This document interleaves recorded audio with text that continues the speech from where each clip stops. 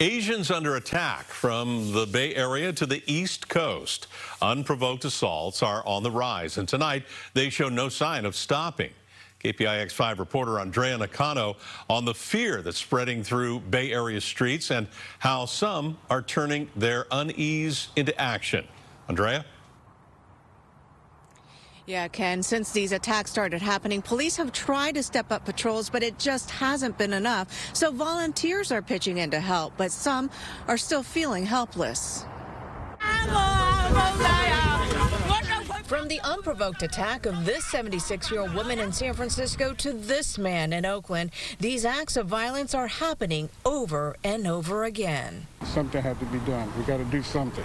According to Stop AAPI Hate, roughly 3,800 anti-Asian incidents occurred in the last year. 68% of those attacks have involved women. I've seen too many stories on media, and it hit really close to home this time. So Sandy joined Asians with Attitude to patrol the streets of Chinatown in Oakland. A lot of them here, they don't have a voice.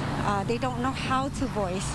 So I feel like we are the voice, and we're had enough of this violence. That violence has taken an emotional toll on the Asian community, and experts say this is the time to speak up and set an example for the next generation. Stereotype that Asians are, more passive or kind of don't speak up as much. And so I think it's so important as parents to model for our children assertiveness in speaking up against these things. According to Dr. Mari Kurahashi with Stanford Children's Health, racist acts, mocking accents, and physical features have been largely ignored, even among many Asians. She says people have to reflect on our individual views of racism, but come together to fight it. And people who are committing these horrible racist acts towards Asians see all of us as kind of the same, and we're stronger together.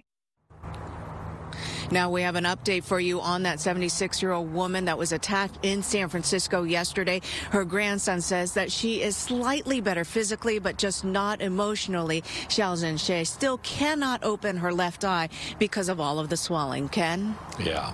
Andrea, thank you for that.